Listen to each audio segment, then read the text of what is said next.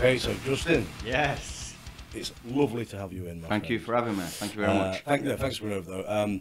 So, just first of all, for the listeners, just tell us who you are and why the hell I'd want you sitting here.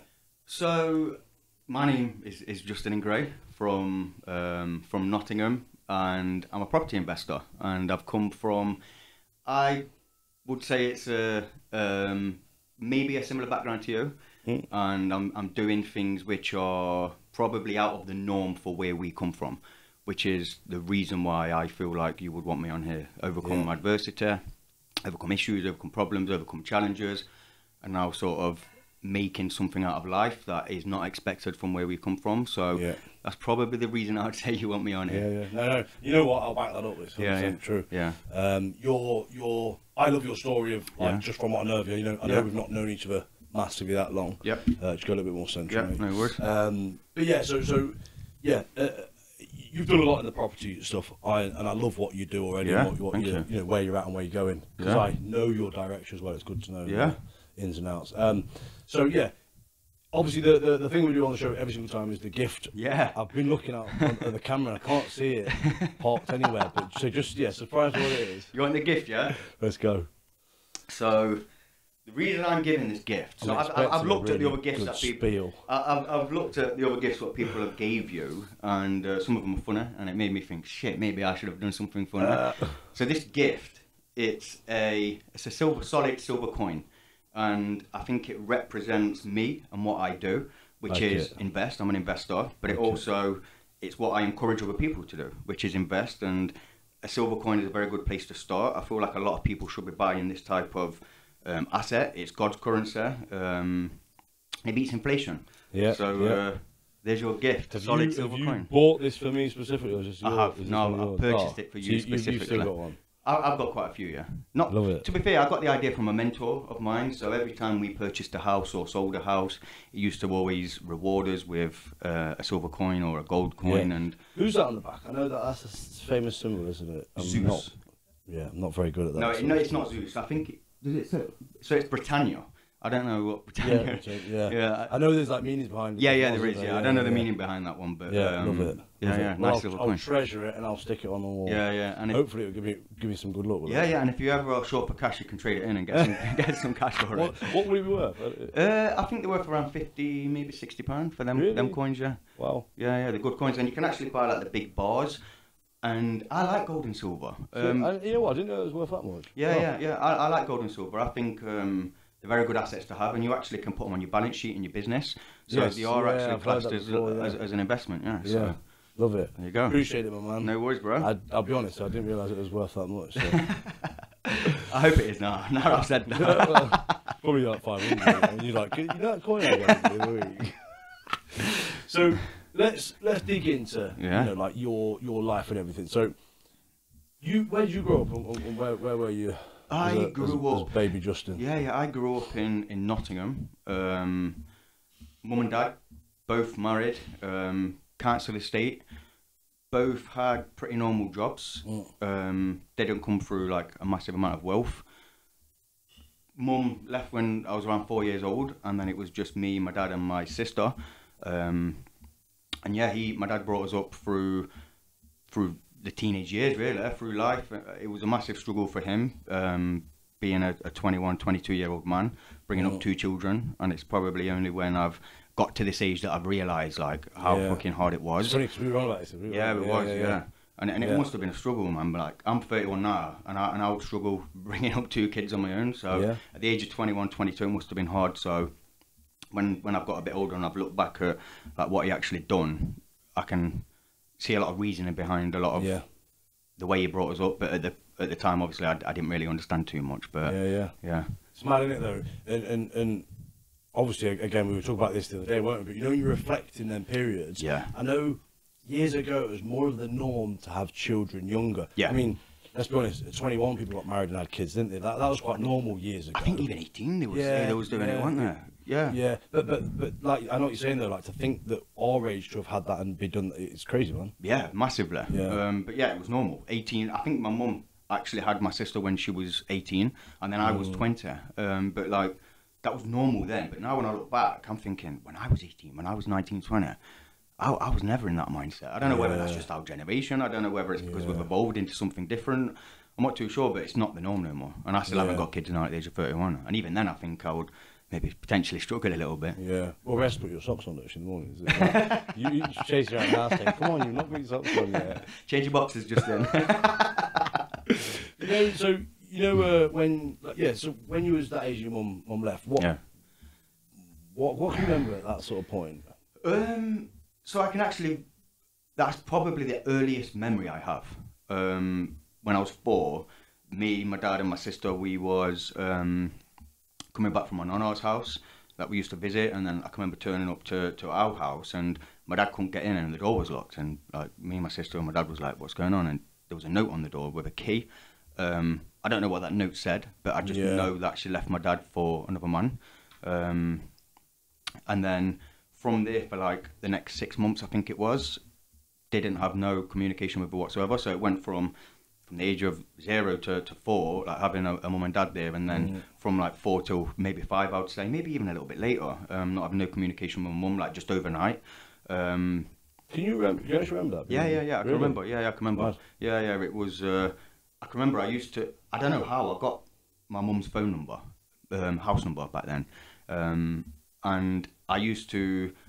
This was when I was 4, between like 4 and 5. I used to sneak off upstairs into my dad's room. He had a telephone, and my dad was downstairs, and I used to call her. Yeah, and I can't remember how I got her number. But yeah, that's what I used to do. Yeah. That's a mad memory. Yeah. And I used to do it away from my dad, so obviously he didn't hear me doing it. But yeah, from there.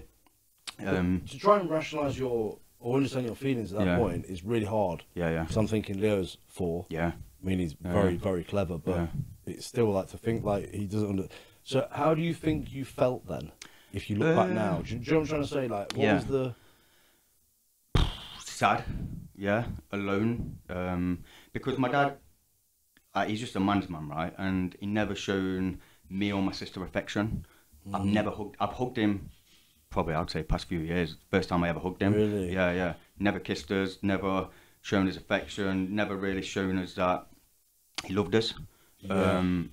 But I can see why he was like that now. I think like the breakup and that really messed around with him mentally. Like looking back now, he definitely had like depression and stuff, and he's openly said that. But yeah, I feel like for me, I felt alone, sad.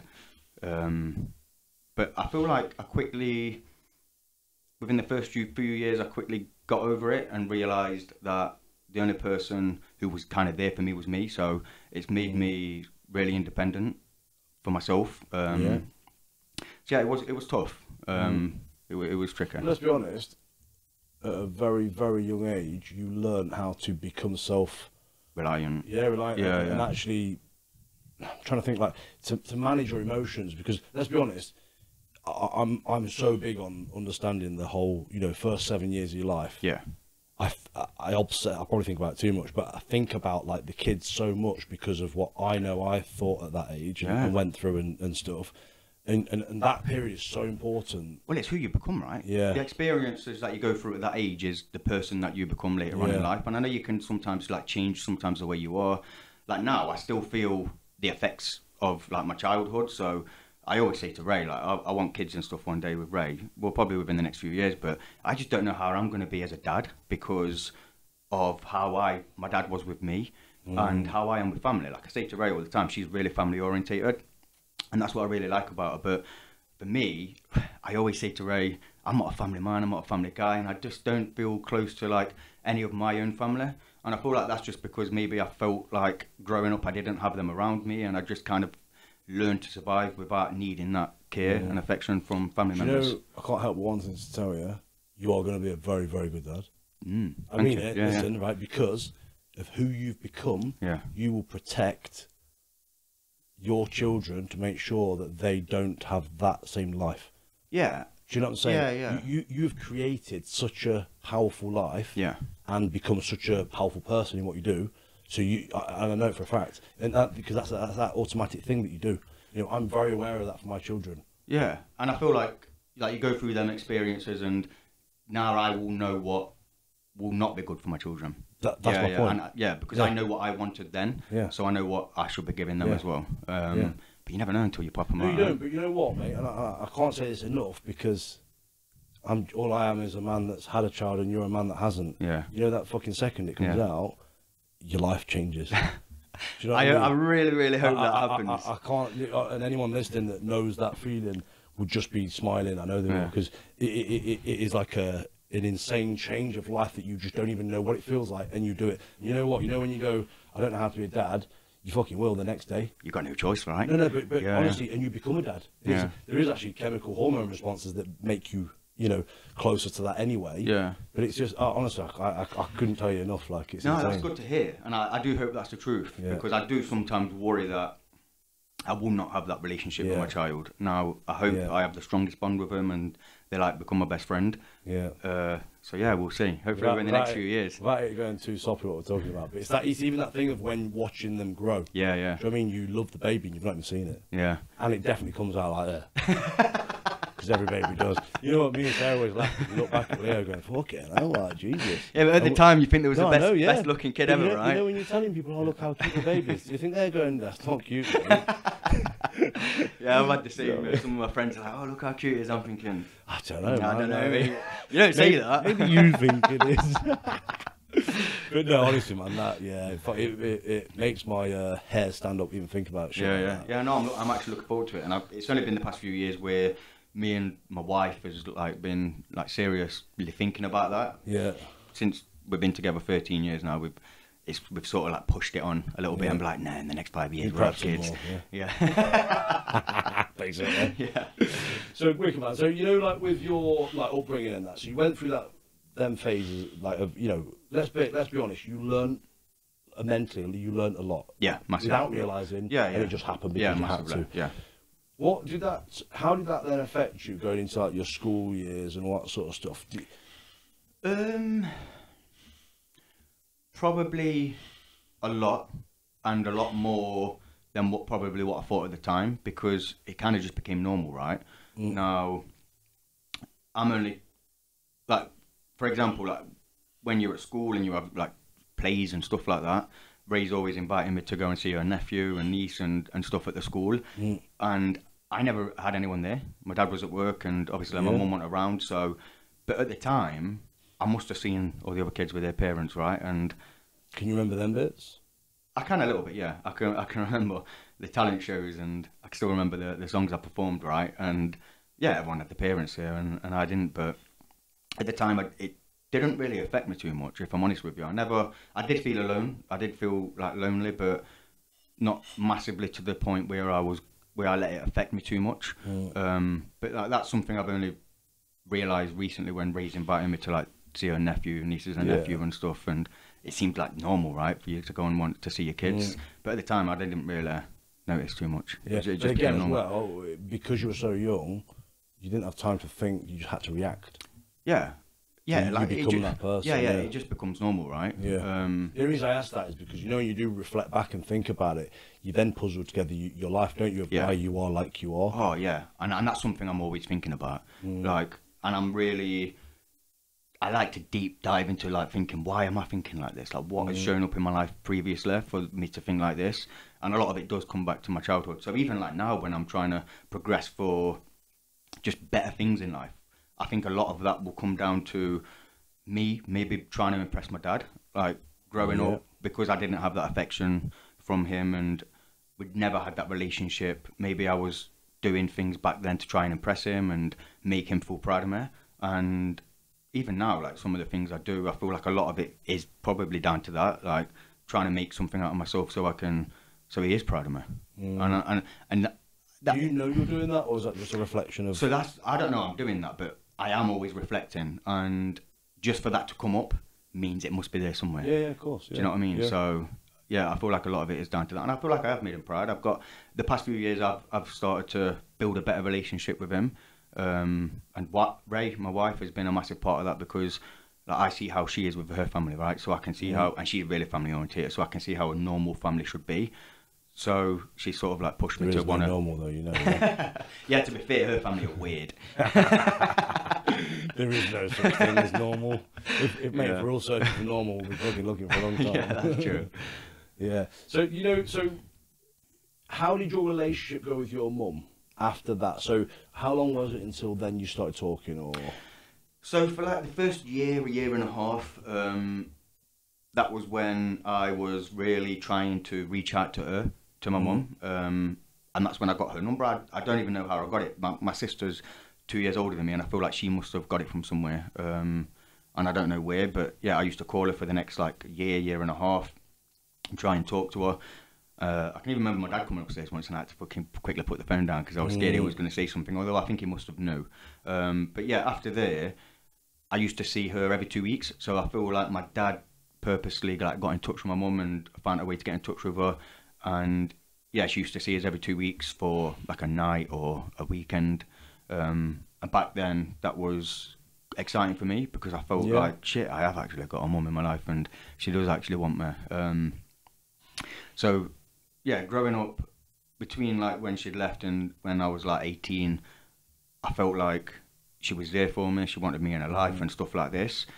But then when I got to an age where I realised what had actually happened and how it actually developed as a kid, right, and realised that a mum's bond should never be broken by anyone, and you should, and if your family break up, it's the mum that always takes the kid.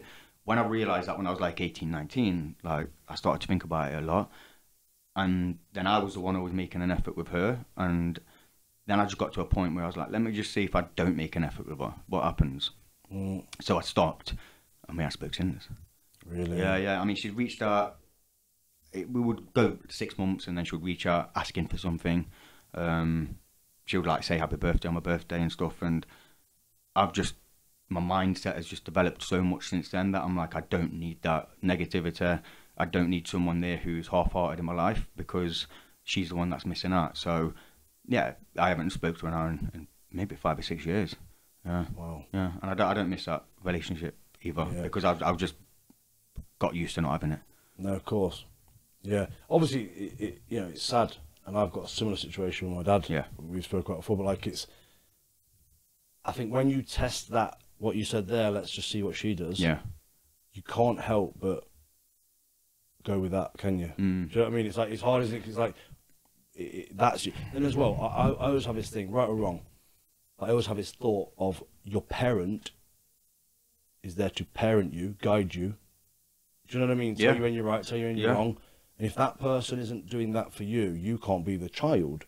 And if you can't be the child, then you need to be the adult and move forward with your life. Yeah, and I think that's hard for people to do, sort of like come away from that situation and see what develops. And I think people are then scared to do that because if they do that and there's potentially something there that they don't want to happen, which is that person not to make an effort. Now, if that does happen and they don't make an effort, for example, me and my mum, when she didn't make an effort, it made me think and it made me realise that, shit, all of these years I thought she was actually there for me and she wanted to see me and she wanted me in her life was like not true. And it was just me grasping onto that as a child. And I feel like that's why a lot of people don't come away from people and they'll sort of cling onto that relationship, even though they may know that it's not right for them, but they'll just cling onto it because they feel like they need someone there. Yeah, no, I agree 100%. And it's such a tough thing to explain to someone when they're going through it because, especially when people have a family bond that's tighter than the average or just more than what we're used to, for example, they then think, well, that's not an option. But actually, and I'm not telling people how to think here, but I'm questioning anybody that's in that situation that may be thinking this. Question yourself if you're being your best self and if you're living by your own values. Yeah. Do you know what I mean? Because again, look at this as a scenario. If you've got a child and you say to your child, like, well, you're trying to teach your children, right, that people are in your life and they're there to support you and they stay in your life. They don't come in and out your life. But then if you're allowing that to be not happen above you, do you know what I'm trying to say? You're not then living by your values. Yeah, and it all filters down, right? However you are with your parents could potentially subconsciously filter down into your children. So you're just going to want the best around you, right? Because that's what you want to give to your children. Yeah. It's powerful, isn't it? I can, I want to say good on you for doing that. In that respect, at the end of the day, it's it's a tough situation. But do you not feel like you want to speak to them now, or how do you feel like literally? Like, are you nothing happy there that anymore? ships have sailed? And I've actually like called her mum here, but out of here I call her Claire, which is her real name. because I just don't see her as a mum. I've got a better relationship with my mother-in-law, Ray's mum, who has, over the years, I've been with my wife now since I was 18. So over the years, I've just sort of seen how a mum should be, and she's always been that role model. And she is someone who I would want to be a grandmother to our children, right? Whereas my mum, I would never want that. So yeah. But again, that's that protection of what you want to do for your future. Absolutely. Yeah, absolutely. Yeah. So in school then, like when you come out of school and stuff, what happened? Like, how was school for you? Like, did you stick to school? Did you like school? Yeah, I mean, school's a funny time, right? Because I don't know, I missed school at the time. I didn't, but I was a totally different person. I'll be honest, I was not nice, and I feel like a lot of it has come down to my background and what happened. But I wasn't nice to people. Yeah, honestly, looking back, I was a bit of a bully. Yeah, and that's like, I hate bullies. So even just thinking back at like how I used to be, I wasn't like overly a bully, like just go around beating people up. I'm 6'2". I'm 5'6". I mean, we'll edit. So I'm 5'6", right? And in school I was even smaller. And I feel like maybe a lot of that has maybe come down to my height when I was in school. But yeah, I enjoyed it and stuff. I wasn't the nicest kid, if I'm honest with you. I wasn't the naughtiest either. I actually come away with good grades. But I made a lot of good friends, learnt a lot of lessons in school, and yeah, I think it was quite fun. I'd actually like to go back and redo it, and I'll do it different. I'd be a nicer person if I could go back to school. Like, it's funny though, because obviously that's never possible, obviously. I know. But you know, if you could just redo it, like you know what, it won't be fun. Because you'd know the codes. Yeah, and here's the thing, like when you are in school, you have people saying to you, oh, enjoy it, this is the time of your life, and you're like, oh, shut up, I want to be 20 years old, I want to work. Yeah. Do you know what I mean? But yeah, I would want to, I think I actually would want to go back, and I've actually felt like reaching out to people since school and saying, look, sorry for the way I was. Like, there was some not nice things that I've done to people. But yeah. What sort of things? What do you mean? Is in like just play mind games and shit, or what? No, so just one of the stories, and this is probably, I don't even know if I should say this. It's going to make me look like a horrible person, but no, say it. Whatever it is, I will supercharge it anyway. Take it out of context, post it on TikTok. Turn it right around and make it look cancel really, this guy. No, well, we got back from Alton Towers one time. We used to always go on school trips to Alton Towers, and there was a girl stood at the railings, like leaning up against the railings, and there was like 50, 60 of us around because it was after school, everyone was leaving and stuff. And she wasn't the most popular kid, and someone said to me, I dared to go over and pull her trousers down. Kegger.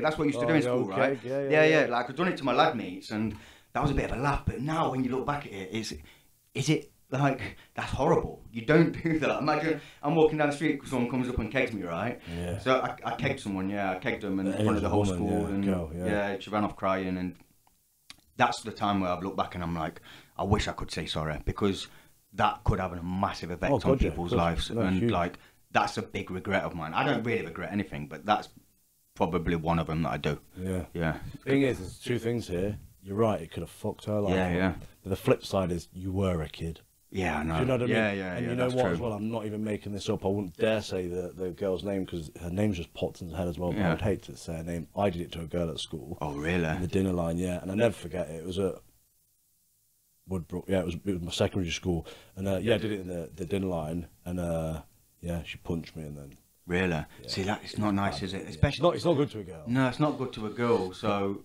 if you are watching this, you know who you are. Like this, you know who you are. I'm not like that no more. I'm sorry. I've changed. But you know what? They're things, aren't they? Like extreme things you do as a child. I'm not saying you can't take responsibility, because you are who you are. Yeah. But when you are programmed a certain way as a child, it's so different to an adult. You know what I mean? We have to debug those things. Yeah, and like the person doing stuff like that is doing it for a reason themselves. Like, I think I just wanted attention. I wanted to be the cool kid, because I wasn't getting attention from home. So that's when I was like acting up and playing the Joker and stuff. But like, it has a massive effect on other people as well. So yeah. Please just let me stop you there for a second. I just want to first of all say, thank you for following the podcast. It's such a massive response that we get off these podcasts, and they're getting better and better. So first of all, I want to say thank you. But secondly, I want to give you something for free.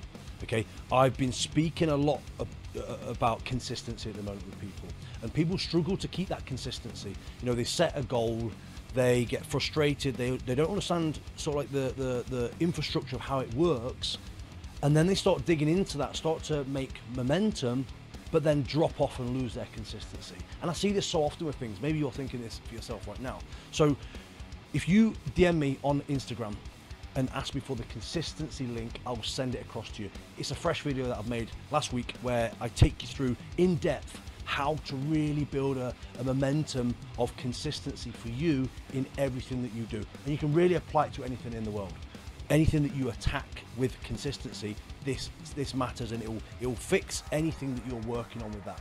So just quite simply go to Instagram and just drop me a message and just say, hey Dean, can you send me the consistency? Hope you enjoy the rest of the podcast. So after school then, so did you know where you wanted to go? Like, was it obvious to you? No, I took guidance from my dad. I actually left school with pretty good grades for how I was during school. I knuckled down for the last 2 years, and I actually come out with 11 C's. Really? Yeah, which for like how I was and Mate, for the school I went to. That's a brain box. Yeah, that's what I mean. Yeah. I felt like I could have been on, what's that program? Is it Mastermind? Dragon's Den. Yeah, 11 C's, and like some of my. If you plan to go on there, by the way, like know the name of the show, yeah. No, there's Mastermind as well, right? Oh, where clever people go, okay, yeah, I think so.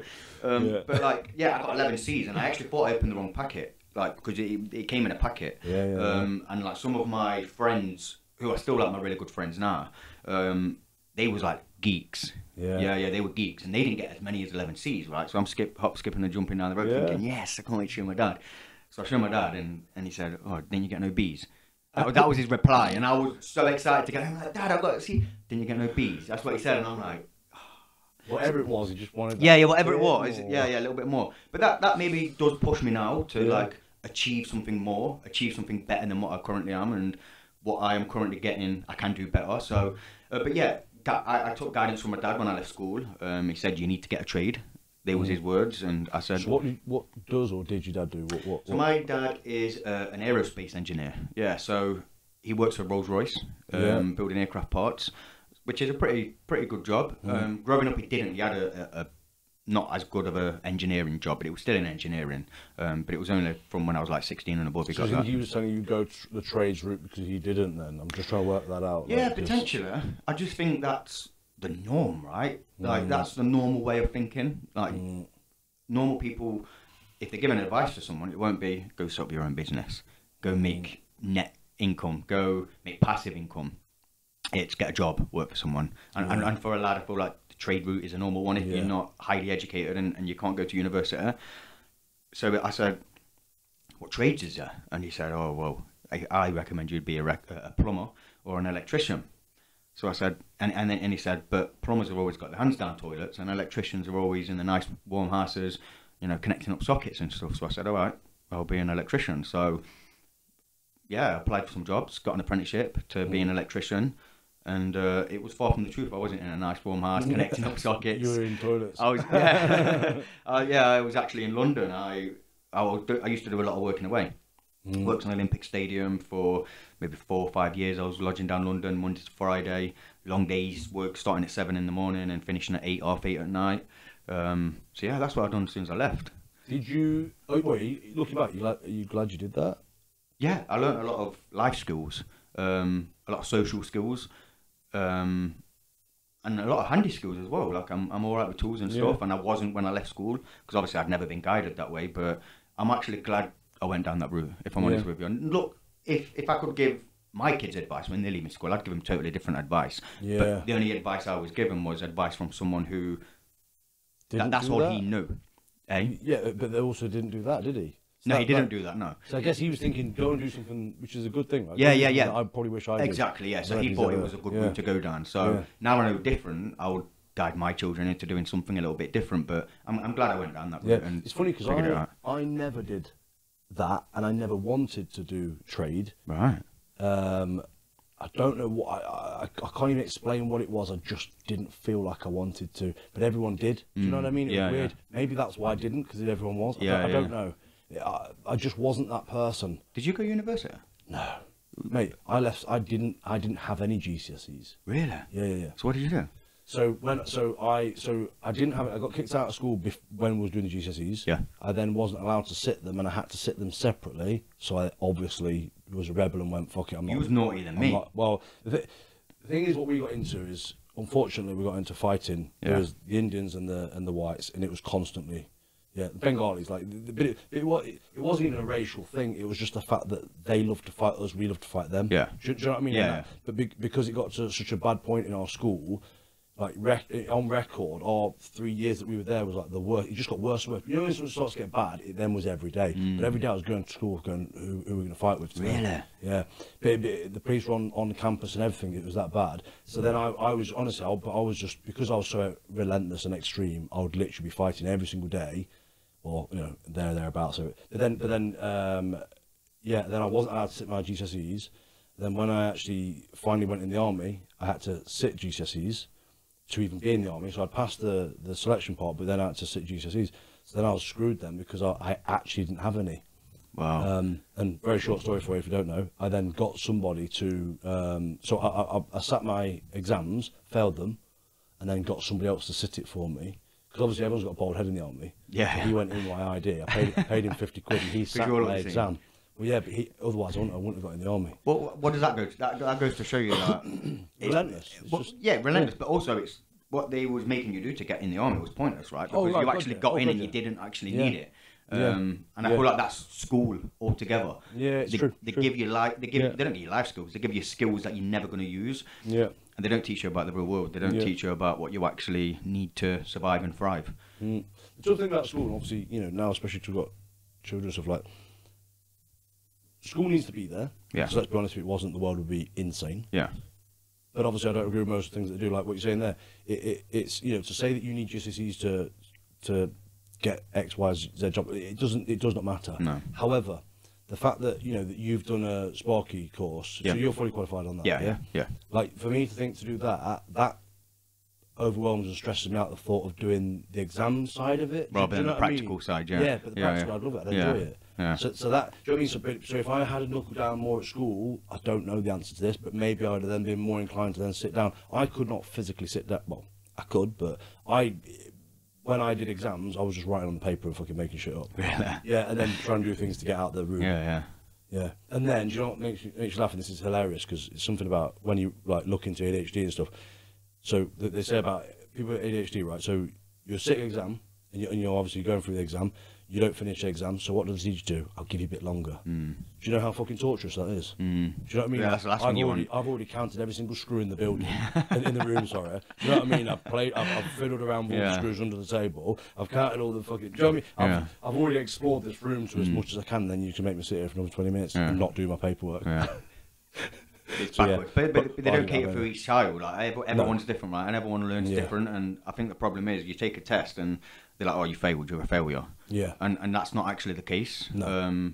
No. Yeah, it massively needs to change the school system. That's where, you know, the most successful people have that relentless pursuit, don't they? Yeah. And that's something I believe that I have installed. Like, it's like that, you know, all jokes aside, like, that's not the way to get in the army, obviously. Yeah. But it was a way I got in because I was, do you know what I mean? I am getting in and I'm doing what I can to get And you've done there. whatever it took to get in there, right? Even if it meant cheating. This is it, right? And it's like, you know, you pass through. Yeah, but also you go through exams on your own. Yeah. And I think school teaches you that you have to do everything on your own.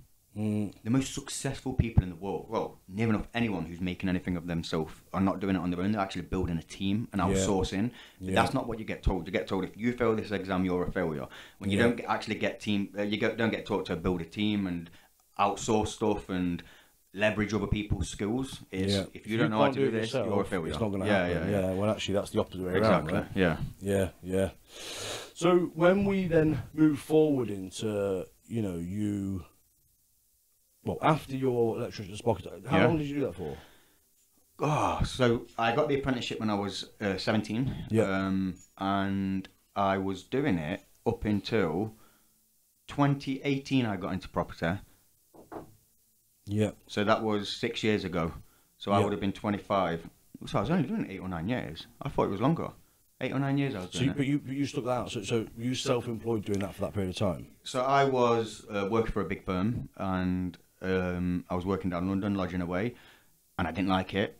Yeah. I didn't like working for someone. I didn't like being told what to do. I didn't like the way that they used to treat us and take money from us and leave us down London and say, no vans are coming back, you got to work the weekend. I hated that. So then I became self-employed, and that's sort of like the next step in the quadrant, right? Rob Kiyosaki's cash flow quadrant is employed, self-employed, business owner, investor. So then I moved into the self-employed, and I realised that working for myself was a lot better than being employed. I've not really got to answer to anyone. There's no real limit on how much I can earn, although there is a little bit. So then I went self-employed around Nottingham, and most people at that point would have been so happy with the situation that I was in terms of, for an electrician to be plodding around Nottingham, doing tests really nice and easy, not getting dirty, getting paid good money in your own van, choosing your hours. Most electricians, that's their dream job. Yeah, of course, yeah. But I was still in that position where it was like, this is hell. I need more. Why did you feel that was hell? Because let's take that back to when hell was being let down by vans not turning up, blah, blah. Yeah. You know that, just for a moment to think about, that is a normal life for most... Yeah. Not most people, sorry, but a lot of people, that's still a normal life. Yeah. And they're just cracking on with it, aren't they? Because they've got no... They've either got no drive to be self-employed, or they haven't got the balls. Let's be honest. Yeah. Or they think that's their cap. Yeah, and people, it just becomes normal, and I think people forget what it is they actually want in life, and they lose sight of it. Yeah. So they just float. Yeah. They just float through what they think they should be doing, and that's turning up at a desk on site and just making money. Pay the bills. Security as well. Yeah, like security. Doing it on your own. Yeah, and people lose sight, and also they haven't got the confidence to go and do something a little bit more, even if they wanted to, and they feel like they don't know how, and they feel like it's a massive risk. So yeah, that's why people stay in that situation. And for me, there was just always something inside of me which was like, I deserve more. I need more, and I'm going to get more. And there was always that burning flame where it was like, I'm going to do something. Yeah. So you was unhappy there, moved on to doing it on your own. Yep. But then you didn't like that because again, there was a ceiling on what I could earn. There was a ceiling on my my freedom, time freedom. So time freedom to me is more important than financial freedom in terms of like, financial freedom does bring the time freedom. So I just wanted my time back. I wanted to live life on my own terms. And I'll be honest, I like nice things. I like the nice life. And when I see other people are doing this, I'm like, why can't I? Like someone drives past in a Ferrari and Lamborghini, and a lot of people, normal people, would hate. And when I see one, I'm like, I hope that's a young person. And when I see him, I'm like, love that. And I'm like, and then I look at them and I don't get any hate or jealousy or envy, which a lot of people do. It inspires me, and I'm like, if he can do that, why am I not? There's nothing different from him to me. Yeah. What car would you get? Oh man, I'll get a Lamborghini Huracan. Yeah, I'm literally, I swear to God, exactly the same. The soft top one. I don't know why, right? But I've always hooked onto a Lamborghini. Yeah, same. I don't know, if you gave me a Ferrari, I'd be pretty happy with it. I like Ferraris. You know, if you bought a Ferrari for the show, obviously it's fine. You stick that coin. Do you know what I'm saying? But I like them. Yeah. But Lamborghini is just a whole new level of sex. Yeah, and I feel like it's because it's a symbol of wealth. Yeah. Growing up, Lamborghini, rich man Lamborghini. But here's the thing, like, when you do what we do and we're always striving for more, a lot of people are afraid to admit that they want the luxury things because it may make them look shallow to other people. Materialistic, and I'm not afraid to admit it. I like watches, I like cars, I want a nice house, I want to travel the world as much as I can with whoever I want for however I want to, however long I want to, and I'm not afraid to admit that. Whereas I know a lot of people, when I ask them and they say, oh, I want to give loads to charity, and listen, I want to as well, but like, that's not at the forefront of my mind. But a lot of people, they are afraid to admit that they want the nice things in life, where I've never been afraid to admit it. Yeah, I want that's good to hear you say it like that. Because you're just being true to yourself. Absolutely. Yeah. I think as well, sometimes we're pressured to think a certain way. Yeah. I'll be honest, I used to struggle with, so I'm a very materialistic person. Yeah. Right? I'll admit it. Yeah. I am materialistic. Yeah. feel like I've said this the other week. Like, but Sarah makes me every so often wear like Primark tops and stuff. Yeah. Yeah. Now that's not saying that anyone that wears Primark tops is not cool or but I started doing them for mentally for myself to be like, I look nice in this top. Do you know what I'm trying to say? Absolutely, I love that. I always feel like it's something that came from when I was young because I didn't have it. I couldn't afford it. My parents couldn't. Do you know what I mean? Like they couldn't afford to throw money at things like that. Yeah. So I always seeked to want it. Yeah. And now I can afford it. I always then want that and only that. Do you know what I'm saying? So then everything becomes. But it did make me a little bit materialistic, not in a bad negative way, but it made me think that I only want do you know what I mean? Nice materials. Yeah, and it's good to ground yourself and remind yourself of like where you come from and not feel like what you own is who you are, because that's not true. No, of course. Do you know what I mean? And I'm the same. Like I wear Primark tops and stuff like that, and I don't mind it. Yeah. I like nice clothes. I buy some quite expensive clothes, but I never like to be too flashy with it, and I still just wear wear normal things as well. Just it's when you know you're doing it for yourself, and that. So it took me a while. It genuinely took me a while to get over that whole. So I used to be like, I'm really materialistic. And I was like, hold on, I'm not. I like materials. There's a difference. And then that's where I got that. You know, I started to understand that because I used to think that I only wanted material stuff for other people, but that's because of what people say about people that wear stuff like that, right? So then I judged myself as that. When actually I grounded myself to be like, hold on, no, it's not. It's just because I never had the money to have it, so now I want it. Yeah. And I'm wearing it for me, not for them. Do you know what I'm saying? Yeah, of course. Yeah. But it's I get that. I guess as well, like in business and success, you know, there's different ways to look at what success is. I mean, Jesus Christ, success means nothing. It really means zero. Unless you put something on it. Because it's what you see as success, right? Different for everyone, But that's where, like, I think when we're looking at things like this, it's amazing to have these goals. It's amazing to have these thoughts and stuff. But at the same time, you need to make sure that you're taking the steps, don't you? Rather than, you know, trying to just jump for that big fucking goal. It's like you want to be building a business. You don't want to get that flashy car the second you can get the car. Yeah, delayed gratification, right? And I always say this to Ray, and she says, Justin, piss off. I say, Ray, if I won the lottery tomorrow, I would not want it. Because I'm missing out on the journey, which is I'm going to get there anyway. It's that hunger, isn't it? It's that hunger, right? Yeah, I'm with you. The problem that people have, and when I say the problem people have, it applies to me as well, and this is why I know it happens with other people. We set a goal, we attach happiness to it. Yeah. So when I get to, I don't know, 10k a month in passive income, then I'm going to be happy. Right? Trust me. It doesn't happen. That doesn't mean you're happy. I get it, that does not mean. And in fact, when I think like how stressed and stuff we get at the minute with property, but when I look back and think when I had little and I was just starting out, that was more exciting. I was probably more happier then. So you can't attach happiness to a goal, because you get to that goal and it's like, what's the next thing? The next thing is 20k a month. Okay, I'll be happy when I get that. Or I want a Lamborghini, I'll be happy when I get that. That does not bring happiness. And when you attach happiness to a goal, that's when you're unhappy forever. No, of course, because you're I love what you're saying there, but it's because you're constantly searching for that feeling that you think is there, it's not. You got to dig deep. If you're searching for that feeling of being happy, you've got to dig deeper, and you've got to really look into your soul and be like, why am I unhappy now? Am I ungrateful for what I've got? Like, why am I feeling like I desperately need happiness? Do you know what I mean? That's true. So I know someone that earns £1 million a month. Right? Don't get me wrong, he's not unhappy, but the things that he says that comes with his stress, I'm like, wow, I don't want that. I mean, my goal isn't to hit £1 million a month anyway. But do you know what I'm saying? I mean, but when you think about it, like, people, like you say, attach their feelings to something that's an object, but when you get to the object, the feeling's not there. Because it was a feeling. It's like chasing a car, right, which is never going to run out of petrol. No, you keep running, boy. No, it's true. So when you, like, obviously moving forward into where you are now then, so why did you start property? What was the... So, I've never really said this, but, like, I've always had a what's the word? Not the word's not silent. A mentor who never knew he was a mentor, and he didn't even know me, and I didn't even really know him. Okay. So when I went to school, there was someone in our school whose dad was coin in it.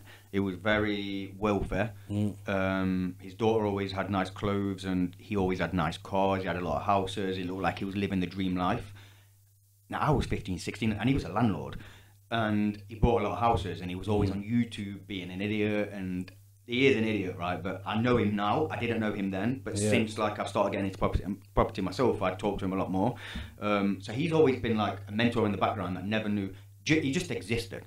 Yeah, but so it's really like an inspiration. That's an inspiration. To him. Maybe mentor's not the right word, but no, but I get what you're saying. Like, he doesn't know he's doing it, but exactly that. Yeah, and so we'll call it a silent mentor. Silent mentor, yeah. We'll trade. Yeah, I like that. So I just seen what he was doing, right, and from then, from like very young, I was like, that's the lifestyle I want. I can see the vehicle which has got him there.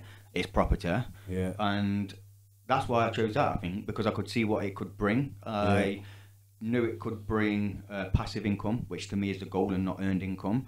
I've read Rob Kiyosaki's Rich Dad Poor Dad, which is where a lot of people started out, and he mentioned real estate a lot in there, as well as building businesses and other asset classes. So yeah, from there it was, how do I get into it? Yeah. What age was that when you started feeling like that and getting hungry for that stuff? I would say 24, 23, 24, 25. Yeah. So I was still obviously working at the time, but I was always looking for ways out and always thinking of, how am I going to make money? There's got to be something. How do I catch a lucky break? Do I set up a business? Do I start investing? So yeah, I was quite young, and then I think it was around 20, when we was 26, 25, 26 is when we really went for it. Yeah. Yeah. And then you came out of your job to go into it, or? No, so I can remember the moment it got brought up with me and my wife, right? Because she was a maths teacher, comfortable job. She says she didn't mind it. She says this now, but at the time she used to come back from work and say, oh, I've fucking had enough of that hellhole. And now she's like, I didn't mind it too much. I'm like, you used to call it hell. Yeah. And so. If only I recorded. So, I can remember the moment we were sat at a car wash, and Ray had, her dad got quite ill. He's got Parkinson's, and he had to have a major operation on his brain, and he's very young, so he's in his 50s. So to get diagnosed with something like that at that age is quite tough. Yeah, quite tough and quite rare, and it was hard on Ray. And she said to her school at the time, I need some time off work, and they was like, yeah, no worries. She was like, I need to see my dad in hospital, and they was like, yeah, no worries, you can have 2 hours off work on Friday afternoon. Yeah, so Ray was like, man. So I can remember we sat at this car wash, and I said to Ray, on a Sunday evening, Sunday motivation's high, right? Friday motivation's low. Everyone's like, oh, the weekend's here, my job's not too bad anyway. You get to Sunday, oh fuck, work's tomorrow. So yeah, motivation was really high, sat in this car wash, and I said to Ray, look, I've got this guy on my Facebook. He's really young, he drives a really nice car, and he does this thing, he's in property, and he does this thing called rent to rent, which is where you rent a house off a landlord and then rent out the rooms yourself and make profit, where you don't actually have to put in much money yourself. So I had to bring her on board in terms of like talk her into wanting to doing this, because it was out of the norm.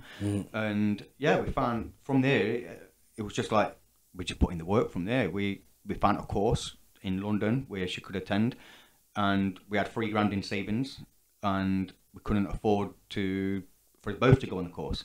So Ray's more clever than me, so we sent Ray down there, and it was a last of our savings, like last chance saloon, right? And she went down there and never really looked back, to be honest. Yeah, from there everything just sounds good. It sounds a good mix though. Sparky and a maths teacher. Well, you say this, right? She knows the sums and figures. No.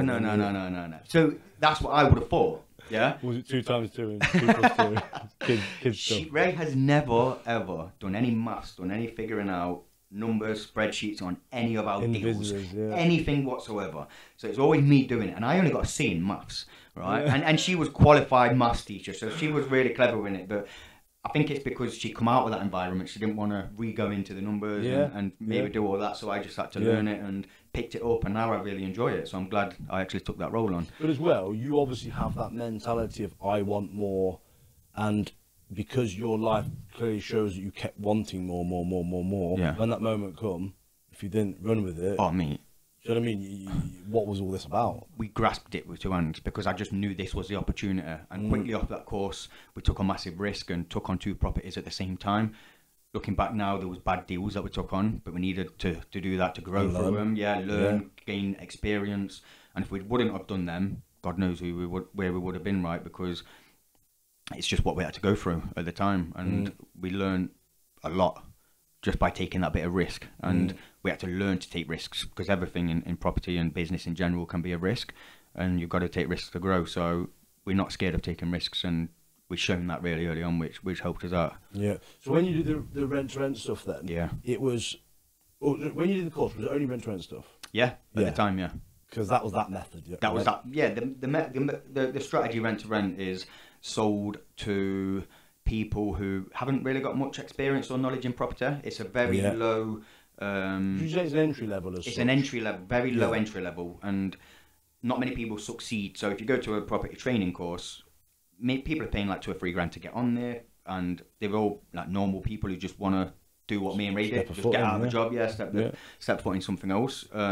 I'd say 1 or 2% of people actually succeed in that kind of environment, because it is really low entry, and because you're not too financially committed, people aren't then too driven to make that money back, if that makes sense. It's not like they're 10 or 20,000 pound into something. It's a couple of grand they're financially committed to, so they're not held too accountable to a high amount of money to make it. But and also, if I'm right to say, I'm sure you can walk out and run off at any point, can't you? Like, it's not, you're not necessarily, do you know what I mean? Because you don't own things. Yeah. You can just be, I'm done, can't you? You can do, yeah. I mean, there's contracts and stuff you have to sign, but you do it in a limited company, you can shut that down, and you can very easily come away. I know people who have done it. I know people who have gone into rent-to-rent, got a few properties, find it really hard, really difficult. I mean, Ray did it at the start, and then they give up. And I hate seeing that, because I'm like, you've got so much potential that you're leaving on the table because times got tough. Now, it's going to be even tougher going back to what you're currently doing, because you tried to escape that, and now you're just going to settle for it. So I really don't like it when I see people make a start, get a bit of success, get a bit of traction, and then give up. I really don't like that. Let's be honest, that is life, right? Because everybody has a threshold, don't they? Yeah. And it's your programmed threshold, I like to look at it, because it's what you're used to, knowing that that's your ceiling. Yeah. You know, there's a very, very good analogy, or theory, I can't remember exactly what it is, but imagine a grasshopper in a little box. Yep. You know, and he keeps jumping, and he's jumping and hitting his head. So he's like, I'm not going to jump again, because I'm going to hit my head. So he just jumps lower. Yep. Do you know what I mean? And then you put him in the outside world, and he's like, fucking hell, look how high he's jumping. Then all of a sudden, he slowly starts jumping. Yep. Do you know what I'm saying? Yeah, like, absolutely. Everyone has their threshold, but actually, some people as well, and you have to admit, some people go back to their normal life because actually they go, that's not for me. But there's a fine line, isn't there, between pushing through that uncomfortable bit, and you know, realizing if it is or isn't for you. You could still argue it is for everybody, but then that depends how much they suffer back at where they were. Yeah, I think it isn't for me is a get out clause, in my opinion, because what's not for you? Is it the strategy? Okay, fine. Or what's not for you? Hitting your goals. Is that not for you? Achieving more? Achieving what you actually want? Is that not for you? Freedom, time freedom, emotional freedom, financial freedom. Is that not for you? If that's not the case, then go back to what you're doing. That was fine. Yeah. But if the strategy is not for you, okay, perfect. Then you go back to the drawing board. Yeah. What is for me? What vehicle am I going to use to get me to my goals? Because it's not got to be property all the time. And I've done a bit of like stock trading and crypto and stuff like that. I realised that wasn't for me, right? But what I did know was for me was hitting my goals. So I just knew I had to find something that was going to get me there, right? And I didn't just go back into the system and give up on what I wanted, which is what I see a lot of people go wrong. That's where that powerful part about success comes in, isn't it? Because let's be honest, success it's a feeling, isn't it? Yeah. It's not an object, it's a feeling. Yeah. So actually, to feel like this is successful, to feel like X, Y, Z. Whereas so that's why some people just love making money, because their success is making money. Yeah. Do you know? So actually they go different things. It's like I couldn't come out of well, I say I couldn't come out of the fitness industry. I have to be connected to the fitness industry in some way, shape or form. Yeah. Because as soft as it sounds, it saved my life. You know, it stopped me taking drugs or going to prison, is the way I look at it. Because I become obsessed with wanting to be a better athlete. Yeah. So I have that connection with the fitness industry, that I'll always be in it, and that's my passion. But I'm the opposite to what I'm saying there. So I can't go and make money elsewhere because I don't find it motivating. Just see what I'm saying? My passion is in that whole changing life and stuff. Yeah. So whereas some people can go. Do you know what I'm trying to say? Some people can make money anywhere, can't they? Yeah, but with what you're in, if you're passionate about that already, then I suppose for you, you've got to stay in there if it makes you happy and you're passionate about it. But you've just got to find the best way to monetize it as much as possible. Yeah, agree. I just want to stop you again for a split second. Now, you've probably heard me talk about LionMindX quite a lot. If you are somebody that often goes through life procrastinating and not really understanding what to do next, you have these big goals, big visions, but then you all of a sudden lose your energy and not know where to turn next. LionMindX is here to help you plan the shit out of your next 90 days. And that is as simple as it is. We work on your next 90 days, nothing else. And that's why it is so potent and powerful. We make sure that whatever you commit to in that 90 days happens, and we really drive everything forward. We count back from the 90 days. We work out your months, weeks, your days, and even down to the things you do in the day to make sure that you are doing what you said you were going to do, and you are electrifying everything that happens throughout that period, and you're crushing your goals. So if you want to learn more about LionMindX, jump on the freebie that's in the link below, and you will be able to learn a little bit understanding of exactly what we're about, and then you can take it to the next step if you want to. Speak to you soon. So with where you are now in life, you're obviously you've got a lot of properties. Have you still got any rent to rent? I think you've.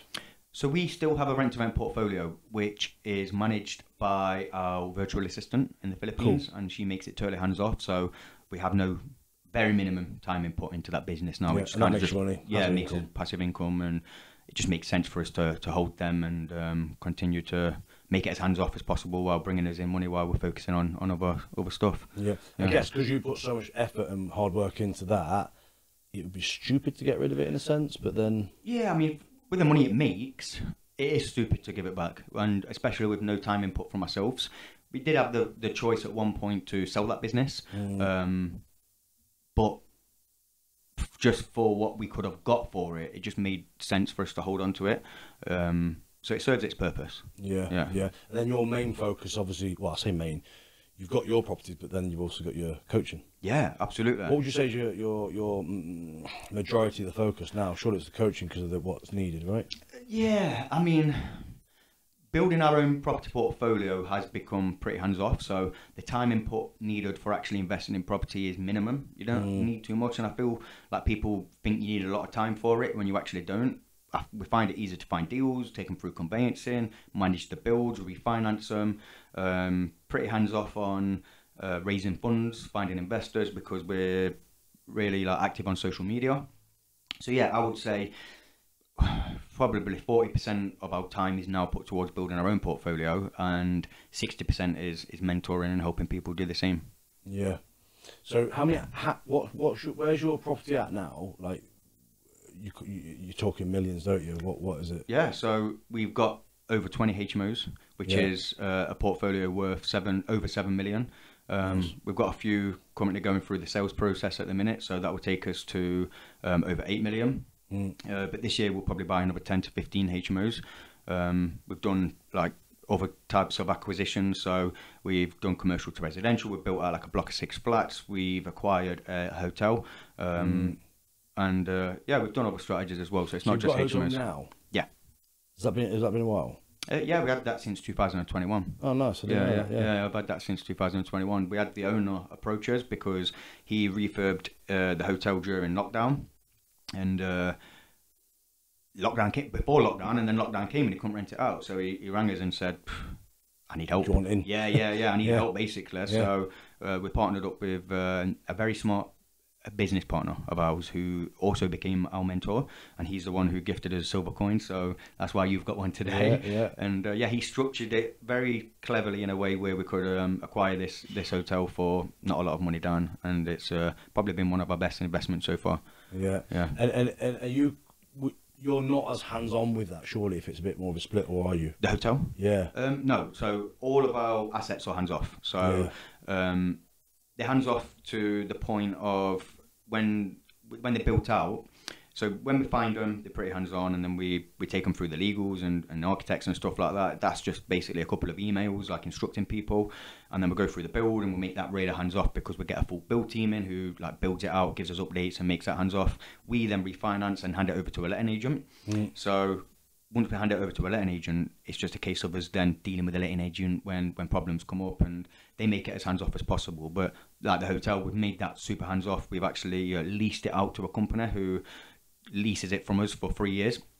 They just give us guaranteed rent every month, and they run it as a hotel. Nice. And whatever profit they make, they pay us our rent, and then anything on top is what is left in for them. So basically that rent to rent. So we used to take on rent to rent, and now we're giving out our properties to like these rent to rent providers. So like the roles have sort of reversed a little bit, and I can see the power in making it hands off. Yeah, but as well, you've got the holding ground, haven't you? Absolutely. So actually, it's like it's a smart way of doing it. You're guaranteed your money, aren't you? We're guaranteed the money. Let's be honest, even if they moved, like, you know, end of term, they moved out, you jump in and carry it on, don't you, I guess? Oh, yeah, absolutely, yeah. But we'd always make it hands-off for us. No matter if they left, we'll find another provider. We may convert it into, like, a block of flats or a massive HMO.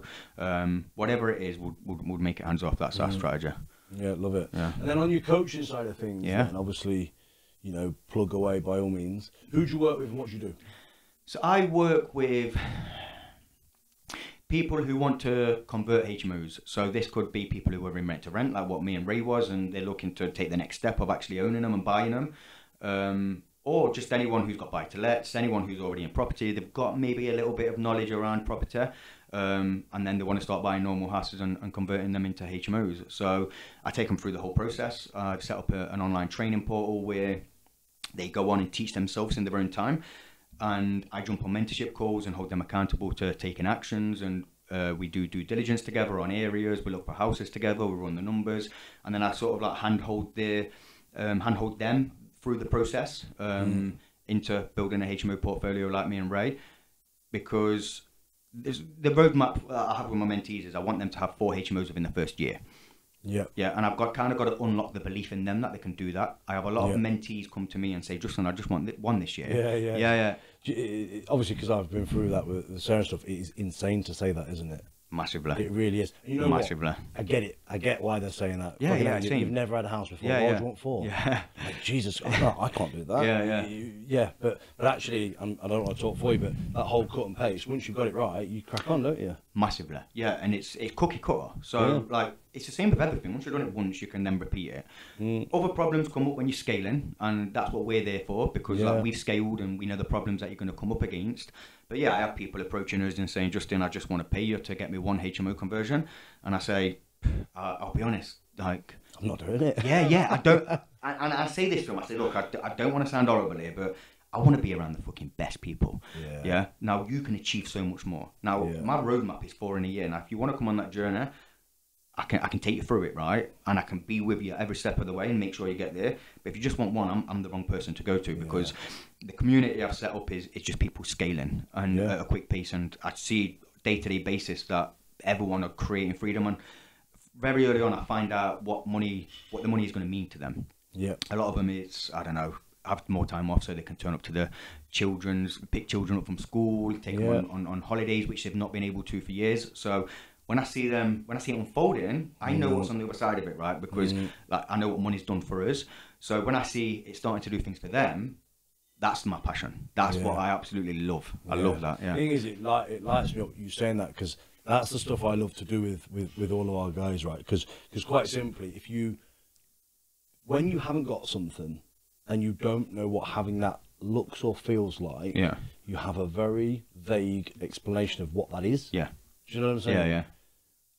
There's all sorts of feelings and emotions that come with it. Like, let's just say you look at someone with a Ferrari again. No, let's go Lamborghini, Ferrari shit.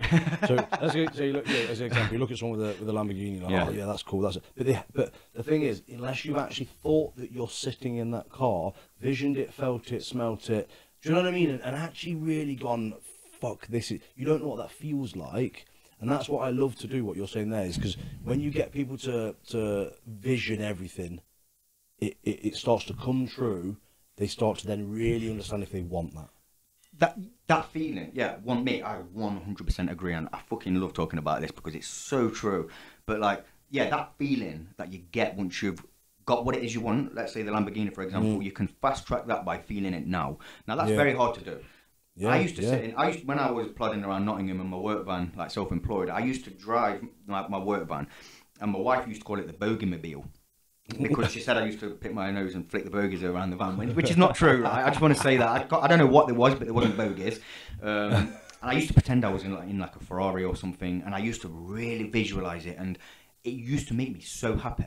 Yeah. Like, and I've known people to like print off the Lamborghini bikes and put it on the steering wheel and stuff, but like you've got to really get into that feeling of what it's like, and that's how you fast track getting that. It's funny because it reminds me of the time, right? That Sarah, I took Sarah to, before we could afford a Range Rover. Yeah. Took her to the Range Rover garage a couple of times. Yeah, yeah. And she's like, she used to laugh at me, but then she started to click. The thing is, Sarah didn't grow up like with that sort of mentality. Do you know what I mean? Yeah, like, obviously, she's in the corporate world before and stuff like that, and her dad brought her to be very safe and secure. Do you know what I'm saying? Yeah, yeah. But with me, because I had nothing, I've just got an extreme personality and brain, I just went extreme. Yeah. I used to go there and go and pretend I'm buying it and stuff. Yeah, yeah. And obviously the guy's like, so what do you earn? And I just fucking make shit up. Yeah. Just to be like, I'm just absorbing this moment. And do you know what I mean? That's known as prosperity training, right? Right. Where you're thinking about being that in that position. Yeah. But as well, what really helps me carry over, and this is where I've like been huge in the strongman side, is visioning that you've done it before you've done it. Yeah. We can put this in anything in life. But that whole before a strongman competition, I used to literally, shut my eyes, think about things, speak to people, smell the room. Do you know what I'm saying? Yeah, because yeah. the more you can feel something, the more it becomes true, and you feel like you've already walked down that street before. Every time you've got to think it's already happened. And I've done the same with Range Rover. We went and had a look what we wanted before we could afford it. We've done the same in a house not far from where we live, and it's like one of the best houses in the area. I went and viewed it, and I think the person who was showing us, it was just me on my own. In fact, I went with a friend. I think the person who was showing us around looked at us thinking, these can't afford this house. And they was asking us like what we do and stuff like this. And we did say we're property investors, so we didn't lie. We just, maybe we lied about how much we earn. Whereabouts are you on the journey? But like when we was in that position, I took pictures, and a picture of my car on the drive. And then I stood in the top bedroom and took a picture of my car on the drive. And then I got home. Out of that house? Out of that house, yeah. And then I got home and printed it out and put it on my vision board. Told everyone you moved. Yeah, but it's actually, now it's really visual in front of everything that I do. And yeah, you have got to write and act like it's already happened. And I do it every morning. Like I've got a pile of books like that, and every morning I'll write my 20, 10, 5, 1, quarter goals. And I write them in a way that it's already happened. I am already this person. Yeah, you're living it. I'm living it, yeah. And I agree with what you say about the emotions. You've got to bring that into it, and that comes with 5 senses. What can you see? What can you hear? What can you smell? Do you know what I mean? Christmas Day, I'm waking up and I've got all of my family around me because I live in this nice big house. I can smell Ray's shit cooking, burning the Yorkshire puddings. You're not getting any Christmas dinner now. No, but yeah, I totally agree with what you're saying. Yeah, it's funny because just to throw my 2 pence in there. So when you think about obviously your what did you say, 5, 3, 1, 10, 20, 10, 5, 1, quarter. Yeah, I lost complete track of that. Right. All I care about is 1 year. Yeah. Now this is my thought. I'm not saying you. So because I've got such a sporadic brain, right? And I'm very much, I'll change shit all the time, and I'm a massive fan of. I hate to go anywhere beyond that. Yep. Simply because I can't see it or feel. I just can't connect with it. Yeah. Because I know that I won't actually think that far. Yeah. Do you know what I'm saying? Yeah. So actually, I go 1 year, and then I do obviously the 4 quarters. Yeah. Down to the month, the week, the day. Yeah. Yeah, and a lot of my mentees are the same. I know so many people. So Sam Riano, for example, shout out Sam and Freedom Warriors. Yeah. He's the same. He's massive on goal writing and goal setting, but again, some people can't just see past a certain time period. I don't know why I can. I get really excited because I write down like, I don't know, 20 years, I'm 51 years old, this is the person, this is what I look like, it's and I can really see I've tried it a lot of times, I just can't, it's weird, I can't connect with it. And I struggle when it's shorter time frames, because I'm like, I've got to write about an experience now, what is going to change dramatically in the next year that I can write about, which is really going to make me happy and really get me connected to it. Yeah. So my life is going to change, but not to the point where it's like, shit, this is exciting. Whereas in 20 years, when I'm on a jet, like, that's when it's like, yes, this is what I can connect to. Car on the drive, then there's a helicopter pad on the roof. Justin Airways, that's what's coming out. No, I love it. Yeah. So what is next for you guys then? Obviously, I know you've got so much going off, and you still, let's be honest, you're far into your journey, but you're still at the start. Yeah. You've got so much to come. We're scratching the surface with what we're currently achieving. What is next? Where are you going? What are you doing? So a lot of focus on our own portfolio. The past few years, we've kind of had a few distractions, especially when it comes to the rent to rent and stuff. The next goal, we've got a certain net cash flow we want per month goal, which I believe we can achieve within the next 3 years. We sort of set ourselves a goal of how many HMOs we want, which is, well, when I say we, it's more me than Ray. And that's probably a bit of an ego thing, if I'm honest. So I want 50 HMOs within the next 2 years. Yeah. What have you got now, sorry? Just over 20. So it would be 15 per year. Yeah. And we're on track to do that this year. So the first quarter, we've had 3 accepted. So I think 50 in the next two to 3 years is easily doable. So yeah, that's the next goal in terms of what our portfolio looks like, and maybe do some big different types of assets, types of assets in property. So like maybe blocks of flats and the assets which are more for the long-term wealth. Yeah. So they may not produce as much income per month, but in the next 20 or 25 years, they're going to go up a lot in value. But also in the same time frame, help as many people as possible. Yeah. And bring as many people on board to create as much freedom as possible, and just evolve as a mentor and evolve in the way that I teach people and get people to their goals in a shorter time frame than what they're currently doing. So that's what's next for us, and we're currently building our own house. So nearly finished. Should be in there by May, and that's the next exciting bit, right? Because that inspires me. Where I currently wake up and live, it used to inspire me when I first moved there, but the house I'm going to wake up in is like I said, I'm come from a council estate, right? So this is it's a really nice house on like one of the best, I would say one of the best areas in Nottingham. So that inspires me. Yeah. And proud. You're proud, aren't you? I'll be proud. Yeah. You've not made it, because that's not a thing, is it? But I've leveled up. I've got to somewhere that progressed. Yeah. And got to somewhere that probably most people thought as a kid I could never get to. Yeah. So that will be the house that we have a family in, and it'll be the house we have kids in. So that's the next big step. Big house, massive. Yeah. How many rooms is there? There's four rooms, but we're only having one, well, maybe 2 kids. Well, you never know where it's going to go. You say that, you'll have 6 people. Oh my God, when do we stop? 4 dogs, 8 goldfish, all these things. But mate, today has been insane. Thanks for sharing. Thank you for having me. We've got a good banter anyway. Yeah. I tried to be a bit serious as well as I don't want to just split feathers for the whole thing. But no, mate, I really appreciate everything, and I know loads of people would have benefited from your story, and I just want to say you're an inspiration. Thank you. It's very our stories are very similar. Yeah. Do you know what I mean? So, but I just love to meet people like you, because I love to know that there's fucking grinders and hustlers out there, and you have that relentless sort of like drive to be. But I'm proud of you, man. It's thank you, bro. It's a pleasure to be friends. Same to you. Yeah, thank you for having me on.